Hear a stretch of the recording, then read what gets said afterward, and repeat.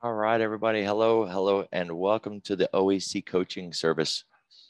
So this video is really about group coaching. It's a new thing starting in 2022. I'm going to be doing 12-week classes. That's 3 months. And we're going to meet I'm going to try to do this on Tuesdays. That may get changed, but either way, so we're going to meet once a week, and we're going to go down into various topics, putting on trades and reviewing trades. Now, it's difficult when it comes to group coaching from an idea of trying to fit everything in and being able to help, someone from the newest level of trading to a more advanced level of trading. And I may end up breaking these into two different groups. That way, the advanced traders are able to, kind of divide it against newer traders. I struggled with a long time on the idea of coaching new traders, mainly because there's just so much for a new trader to go through before I thought they would be ready for a coaching session. But I've had a lot of people reach out and say they're new to trading, but they want a focused path, right? They want a clear path to their education instead of kind of fumbling around trying to find their own way. And so, after really putting some background to it, I decided it really is possible to do coaching for newer clients or for newer traders.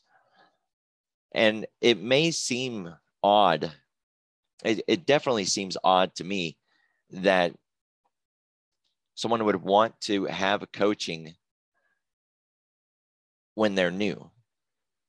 But I do get it, right? But I've always been a self-driven person.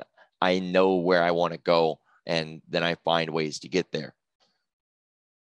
So in the courses that we'll be covering, let's first just kind of back up for a second and talk about, what you should do. If you're new to trading and you are at the Bullish Bears, then you really want to go through their basic stock courses, and if you're wanting to day trade, then go through their day trading courses and their swing trading. And, they've got options and futures and candlesticks and broker setup.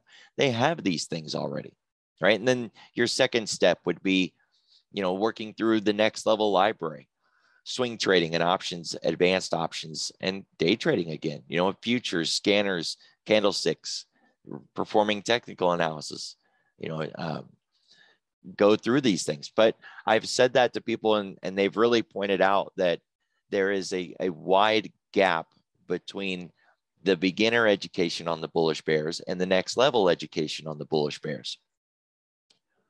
And perhaps, the path to get there isn't always clear. And so I've had people just really demand this course. So I've put together the material, and we'll be starting out in the new year. So this is kind of go through some of the things that we're going to be focused on so that you would have an idea of what it is. And this, of course, is not in everything. If I was to try to list everything, it'd be an endless Discord. But, how to effectively use your Thinkorswim, or if you're on Trade-O-Vate on futures, how to effectively use that. Me, I've been using Thinkorswim for so long. It's just like using, my own car. I'm so comfortable and I'm so familiar with it, and I can make it do anything that I want it to do. You really need to get to the point where you can use an analysis platform. It doesn't have to be Thinkorswim, but that's the one that we would focus on because it does everything. It does everything. And if you can't use your broker effectively, you'll never be a consistently profitable trader. Understanding indicators. Now, of course, we wouldn't go through every single indicator out there, but I would be coaching you on, one, how to find more information about any indicator that you want to use, how to find existing material on strategies that are already developed. There's no reason for you to go in and reinvent the wheel trying to figure out, how to use an indicator for a strategy. There are plenty of videos and educational content out there on any normal indicator that you would want to use. Developing a trade journal. And that one was something that I struggled with for a long time. But we need a journal. We need a way to be able to monitor what it is that we do and find ways to do it better, right? And there's nothing better than review. Sports teams do review. Big companies do review. Small company, everything worth doing is worth looking back and saying, can I do it better? But how? You know, when it comes to various trading styles, our journal needs to change for what it is that we're trying to do. Trade review is another really big, important deal. You know, looking back at our trades and identifying where things went wrong, or could we have stayed in longer? How can we stay in longer? Should we even have avoided the entire trade? Market analysis, and that is like broad market analysis, right? The overall big picture. Because, you know, like Investors Business Daily talks about all the time, if the overall market is weak or choppy or, you know, damaged, then everything that we want to trade is going to be choppy or pulling back or dangerous or no trend. And we really want to adjust the kind of trading that we're doing based on the overall market conditions. So you have to have an understanding of market analysis and how to perform it, what to look at. Morning analysis, finding your opportunities on any given trading day. What kind of day is it going to be, and what products should you be looking at, and how to put that together. The What We Watch and Why series, which really is a broad outline of, to me, different indicators. You know, tick and trend, AD, advanced decline, those are indicators. Looking at the dollar and looking at the bonds, those are indicators. Or, you know, if I'm trading Facebook and I'm looking at, you know, Twitter, you know, or if I'm trading Facebook and looking at Google, right? If I'm in Walmart and I'm looking at Target and Dollar Tree, that there's price is the best indicator out there. And if we're trading anything, we want to be looking around at the other things that are moving. Developing a trading plan. This is a real big deal. We need a trading plan. Everybody does, especially if you're someone like me and you're trading multiple products. I trade everything: futures, Forex, Bitcoin, stocks, options on futures. I literally trade everything. So I need a trading plan. What is my account designed to do? Is this account, you know, a growth account, a savings account, a trading account, a retirement account? What am I going to do with that account? Developing an education plan. And this was one of the reasons that I've advanced so quickly in my trading career. I was already a college student when I entered the trading world. And in college, they taught us how to put together an educational plan so that I wasn't just fumbling around, bouncing from one interesting thing to the next interesting thing, that I had a clear path to reach clear goals and to take me from point A to point Z, to where I was a new trader who didn't know anything to a person who quit his job, came home and traded full-time for a living. And I did it in a small amount of time because I stayed focused with a clear educational plan. I am a pivot point trader. We, of course, would be digging down into what are pivot points and how we use them for trading. That ties in perfectly with price action trading because I read price. I would much rather trade price than trade an indicator itself. Intros to options, advanced day trading strategies, swing trading strategies. And then, you know, we're going to review a lot of market behavior, trading mistakes, recognizing mistakes of others so that we don't have to make those mistakes ourselves, right? We'll get into technical analysis, analyzing various price actions, recognizing our risk, improving the trading. We'll do a deep dive into expected move, trade management, weekly strategies, so that even when there's nothing out there to trade, we always have weekly strategies. Gold standard strategies. This is the phrase that I use for trading strategies that are used literally around the world. It was real eye-opening to me when it dawned on me that there are nations around the world that have options traders. And yet, even with all those different markets and all these different people and all their different math all around the world, There are some go-to standard trading tactics, things that don't change, things that are so good, there's no reason to change them, and that they're literally used everywhere. Hedging. And, hedging is a big deal for me. I carry a lot of trades, most of them long.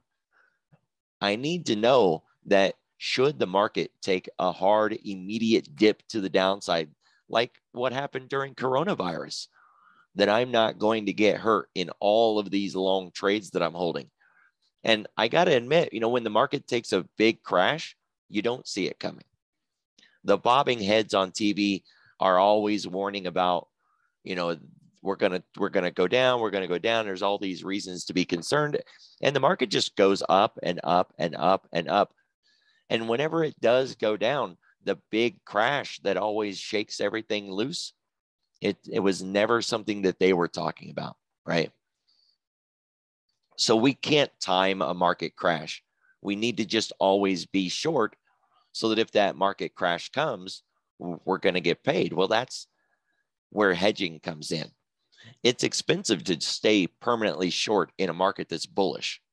And yet there are ways to do it where we carry that insurance, just like your car insurance or your house insurance, so that if something bad was to happen, you're covered, right? And it just like your insurance, it won't cover you 100%, but it'll get you back on your feet again. It'll make sure that you don't get too badly damaged.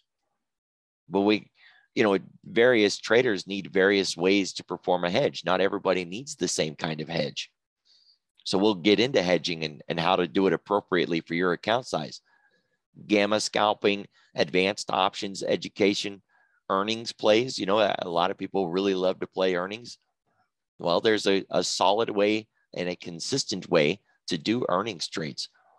Evaluating your portfolio so that you can recognize your risk, tactics for various futures trading strategies. I like doing basis point trading and spreads and pairs. I like trading options on futures. And then I just straight up like trading futures. There's a lot of different tactics to that. And introduction to trading, right? This is the fast track to kind of get you moving in the right direction. And again, I really fought against doing introductory coaching, and even in a group environment, just because that's not how I was brought into the trading world. I was brought in to do it all by myself and to get to a point where I was advanced enough to handle the advanced material. But after a lot of feedback, I have gotten to the point where I'm recognizing newer traders want to focus on a clear path and need help putting that path together. And so that's what this group coaching is designed for. Trade management, weekly options, advanced, right? And it just straight up down the list. And it will get into, generalized things like saving your work on Thinkorswim, setting up your Thinkorswim platform, learning how to, save your charts, set your colors the way you need it, even some basics on labeling and, some cloud materials so that you can more easily see the indicator that you're trying to work on. A lot of the things that I develop as indicator material comes down to just adding a label. It's just a way to be able to see a little more clearly a particular thing.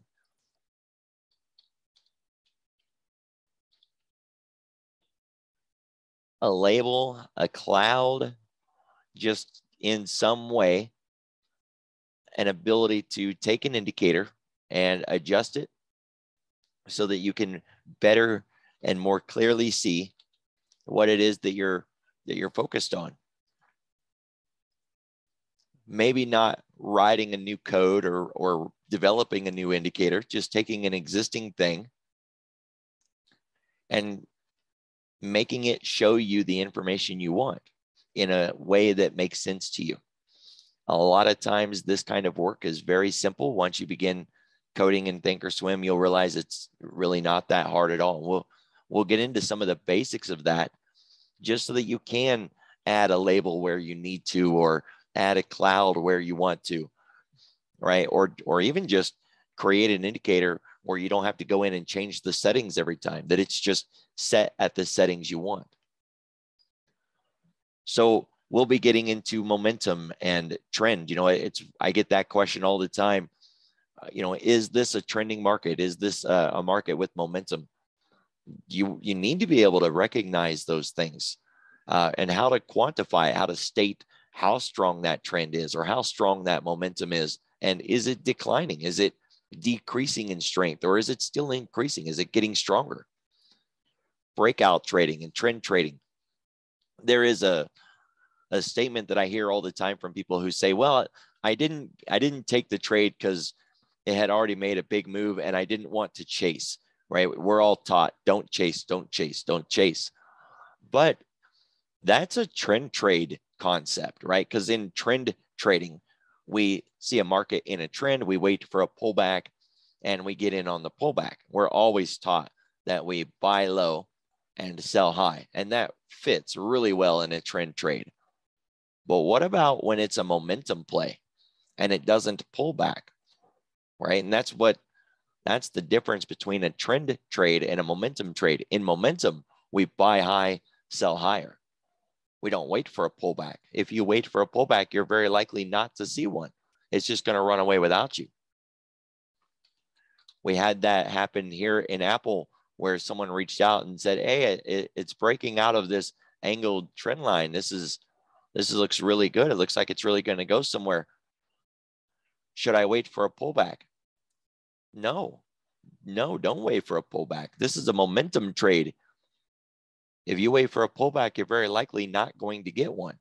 So they went ahead and took that entry on the breakout, and it worked out really good for them, right? Of course, not all trades work out all the time, but you got to be able to quantify and state what it is that you're working on. Is it a trend trade?